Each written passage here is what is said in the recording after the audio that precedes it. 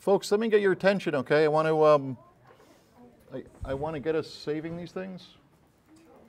I want to teach you how to save your projects with the idea that next week we're going to look at taking this whole project all the way through from beginning to end, the rock.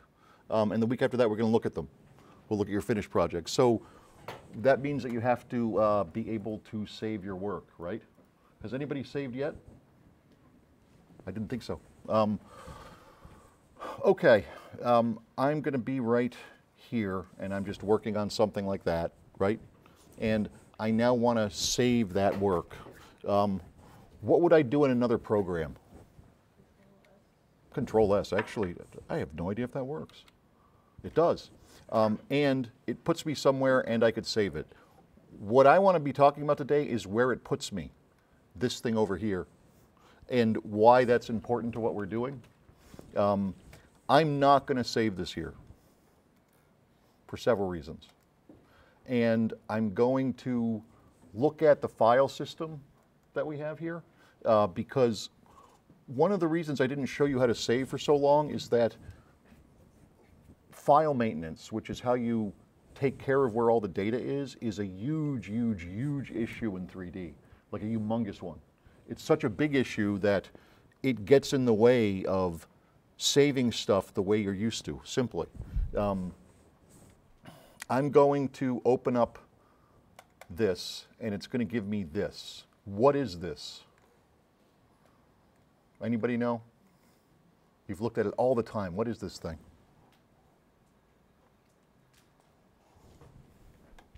What does it do? You know it, right?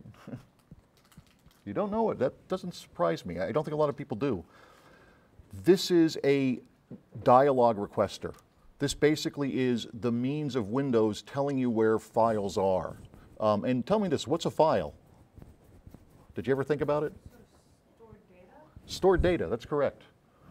I'm storing this information that I'm using. I'm storing pictures, movies, songs, text files, all that stuff. I'm storing it somewhere. This over here is Windows' way of telling me where I'm storing that stuff. And you'll see it has a lot of stuff in it.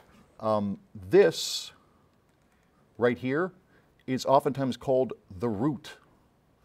See where it says that? See up there? And I'm going to do something.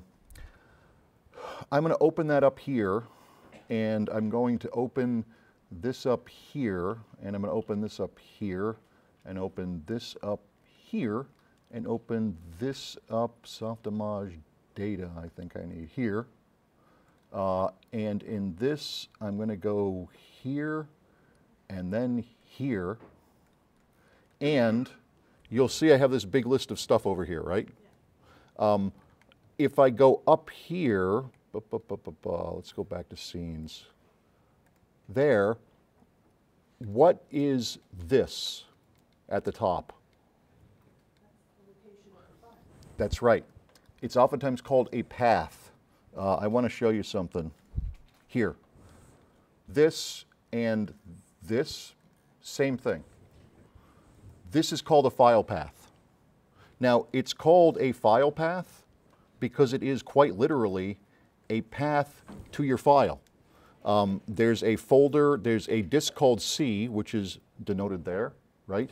And in that disk, there's a directory called program files, and in that there's a directory called Autodesk, and in that there's a directory called Softimage, and in that there's a directory called Data, in that there's a directory called XSI Samples, and in that there's a directory called Scenes. And that's actually where my file exists. So this is the syntax, the way of getting to that file. This is called a file path. And this thing C is oftentimes called a root. It's called a root because this thing over here, this is a hierarchical structure, meaning it goes from largest to smallest. And that's oftentimes called a tree structure because basically like a tree, it starts at a root and then I have a bunch of directories there and then a bunch of directories there. And if you looked at it, it looks like a big tree. This is one branch of that tree. Now, the reason this is important is that this syntax here, if I have one letter of this wrong, I don't get the file. I have to know exactly where that file is to get it at the right time. And this syntax means something to the computer. For example, colon. That colon right there, that colon tells the computer that the thing before it is a disk or a data source of some sort. You've all seen C, right? The C drive? Yes? Do you know why it's called C? Did you ever wonder? There what? Did someone have a response? Well, when computers first came out, they didn't have hard drives. They had floppy drives. And the first floppy drive was called A. And this is like we're talking DOS times, because what else would you call it? They only had very simple, as I mentioned at the time, you had 8.3. You couldn't have file names longer than 8 letters, and they were capital letters. So they used a capital letter A to denote that first floppy drive. Then people got another smaller floppy drive, which was known as B. And by the time hard drives came out, the hard drive was called C. And I want you to think about this. In Windows 8, they still have a C drive. The reason they have a C drive is that if they lost it, whole systems would collapse. That people have so much data stored in these systems that have C references in it, that Microsoft is terrified of the idea of removing the C drive. And to go further, below this I have a web address, where you'll notice that colon again. That's not a coincidence either. This tells the computer that we're looking at some sort of device, so that if I take this here, I should be able to put it up here and paste it. Let's try that again. Edit, copy. Now go up here, and I'll paste it somehow. Ugh. And this is going to go nowhere because I have that extra C in there, but I'll back it out. And it should go to that location, which is the same place. This should tell it that it's going to the internet. I wonder if this will work. Look at that. So that colon on these systems literally tells them that, like, this thing before it is going to be going to some device. When HTML was first made, the guy who made it made sure that there were 2 slashes so that you would know that you were going off your system. And the reason every web address you see is, you know, something colon backslash backslash is because he made that decision in, I think, 1991. And again, we still have it today. You don't see web addresses that will not use that HTML thing. I should say HTTP thing. Even though in this case, it's showing us just the originals, but I can put that in there and it gets the dialogue. Even from here, I can do stuff like, and it brings me up all my files. Look at that in Chrome. And I can find that same path if I want to. Program files, we'll put that over there. Autodesk, Softimage, data, XSI samples, scenes. And this is where my stuff will go. And you'll see up here, I have this big long dialogue, which is file colon backslash backslash backslash C colon blah, blah, blah, blah, blah, like that, okay? Now, that's a lot of stuff to keep in mind. That's why saving in Softimage, one of the reasons why saving in Softimage is tricky. If I go back to Softimage here, every time you've been working in a project.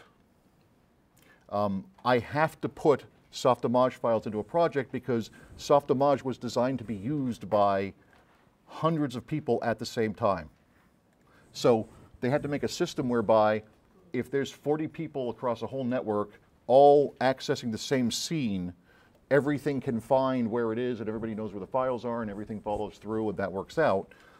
The way they did this is they came up with this thing called a project. I'm going to go File, Project Manager, and I'm going to make myself my own project to store stuff in. I go to New Project, and the first thing it's going to bring me up is their file requester. Now note this, they have their own file requester. This is not the Microsoft one. I'm going to click the ellipses, and this is the Microsoft one.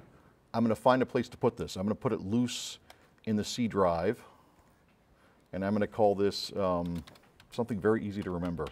Francis Rock, let's say. Actually, I like that. Okay. Close. I still have not saved this. File, save as. Now, I'm in a place I can save this. I'm going to call this Rock 1. Now, I want to show you a couple things. That says Project Francis Rock K, Scene Rock 1. If I look at my drive now, and I'm going to go back up to the C drive, there should be a new directory, Francis Rock X. If I open that, look what's in it. That's what Softimage made. They made that whole directory structure right there. And in that directory structure, there is one directory where my actual file is, right there. It's tiny, 402K. Now, what Softimage calls a project, we call a directory. And Softimage will not load properly unless it sees that whole directory above it. So once I make a project, I can save into it all I want. Let's modify this a bit. We'll grab some points, we'll translate them like that, and we'll scale them, let's say. I'm going to do a local scale like that, and I'm going to save the work again. File, save as, Rock 2. And I'm going to quit. Now I have to be able to find my data.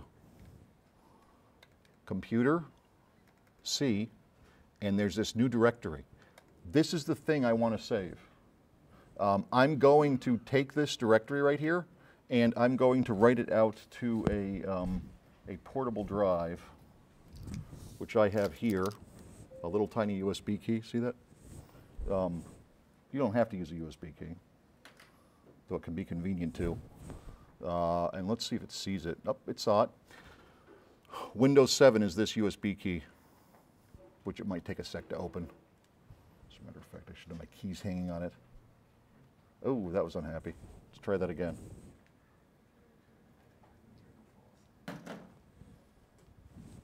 I'll go back over here.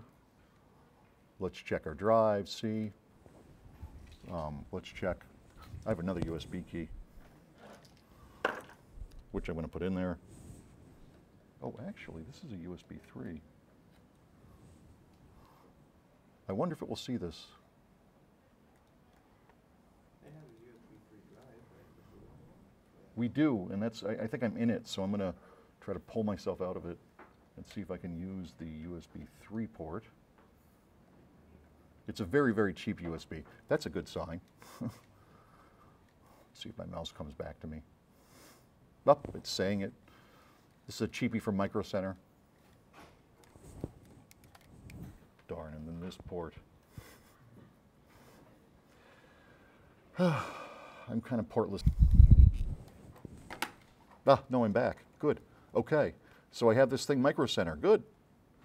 I want to put this folder here into there. One nice easy way is just like this. And that should have already copied it over. Yeah. Now what that means is if I delete this, delete, my file is still safe on this, which I just pulled and should go away. Good. Yeah, sure. Cancel. Yes. Let me check and see if it's really there. I'm going to plug this back in.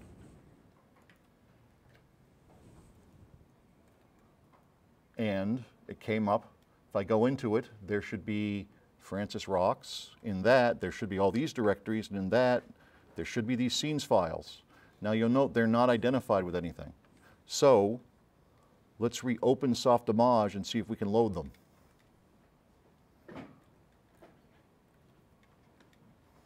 It brings this up right away, which is good. I'm going to hit new scene and just let this open.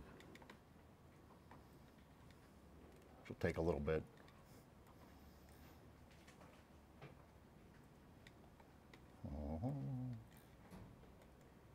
Look at that, we're dying. Close the program. It could be buggy. Good. We'll try it again. Softimage.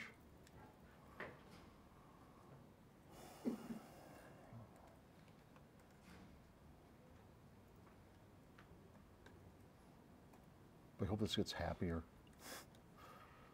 Pulling and unplugging all that USB stuff isn't great, but you know, you have to test these systems. The more we tax them, the better, I think. Although it is kind of annoying when they won't open. You're not going to do this for me? Oh, that's a good sign. Wait for it to respond. Good, we're there. Okay, now I want to get my file. File, open. I'm going to go up my directory tree. Micro Center, Francis Rocks, Scenes. I'll take Rock 2. It's never been saved. Do you want to save it now? No, because there's nothing in that. It's not part of the list. Let's make it part of it. Okay, there we are. We're back. We have it. That means I'm now safely rooted from here, and if I save, let's modify this. Point mode, grab some points, translate them, rotate them, and let's save again. Save as. Rock 3. Now, when I quit, I have the new files in there. Okay, so now I safely have all my files on this USB key, and I can move them back and forth and get from place to place. What do you think about that? Is it doable? Okay, give it a shot. With your work right now, try to create a new project, try to write it out, try to make sure you know where it is, and start saving your data to it. Then when you're done, we will, you know, you'll take it with you and you'll be able to work continuously forward, okay?